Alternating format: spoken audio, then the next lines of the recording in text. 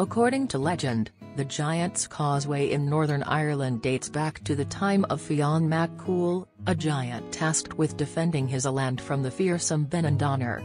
The story goes that Fionn decided to take the challenge head-on, and built this causeway as a way to approach his foe, although the story goes off in many directions from there.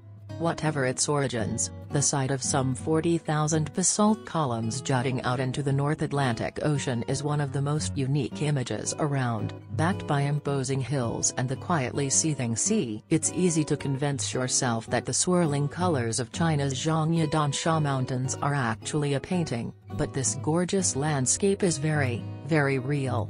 The colors are thanks to the whimsical movements of mineral deposits over millennia, although it took just about that much time for China to pay much attention to it.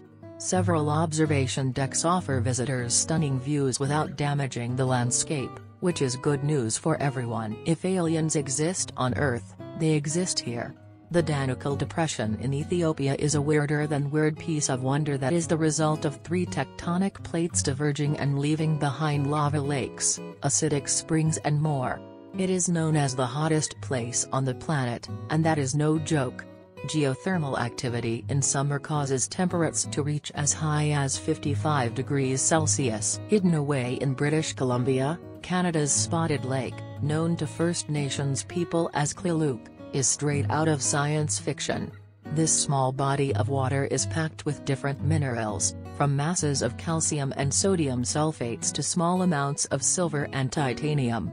When the water evaporates in summer, a weird collection of deposits is left behind, giving the Spotted Lake its moniker.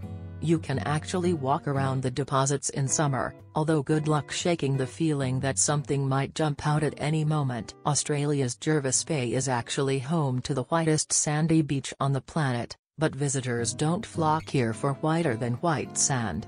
Okay, some do, but most head to this 102 square kilometer oceanic bay for the magic that comes after dark.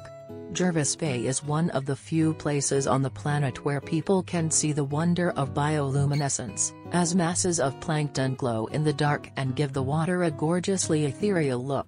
These are noctiluca, or maybe the more apt sea sparkle, and the light is a chemical reaction causing excitement and vibration, generating the glow in the process.